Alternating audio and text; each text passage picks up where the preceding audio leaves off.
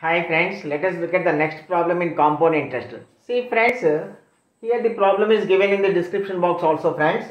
Find the compound interest on rupees 8,000 at 15% per annum CI for 2 years 4 months.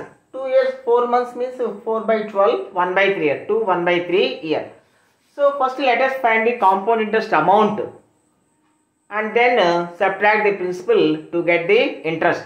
So compound interest amount A is equal to P into C or 15, 115 by 100, 115 by 100, again 115 by 100. So by doing this we get the interest for 2 years. We get the interest for 2 years.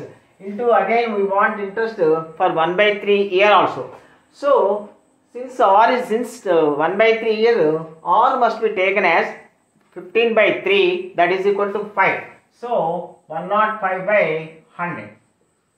So now let us cancel 523s, 520s, 523s, 520s, 521s, 520s. So 20 into 20 into 20, this is equal to 8,000. 8,000 gets cancelled.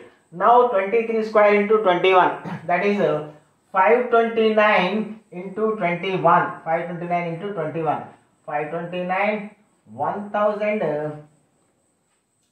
to 29 58. So 11,109 is the principal compound interest amount. We want compound interest. So compound interest is equal to 11,109 minus 8,000. So your answer is 3,109 is your answer friends. 3,109 is your answer. Okay friends, thank you.